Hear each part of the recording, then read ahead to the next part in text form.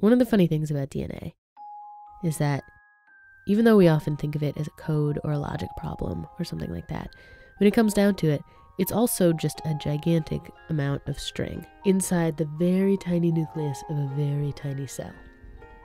There are a couple types of enzymes inside the nucleus whose only job is to run around untangling DNA all day. If two lengths of DNA are crossed, one of these enzymes can hold one, break the other, let the first pass through, and then relink the part that it broke. If a length of DNA is being wound too tight from the strands being pulled apart for replication, then another one of these enzymes can come, break one of the strands, let it untwist, and then stick it back together.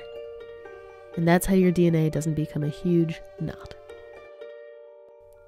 This is Sophia Tintori from the Dunn Lab at Brown University for CreatureCast.org. Thanks for listening.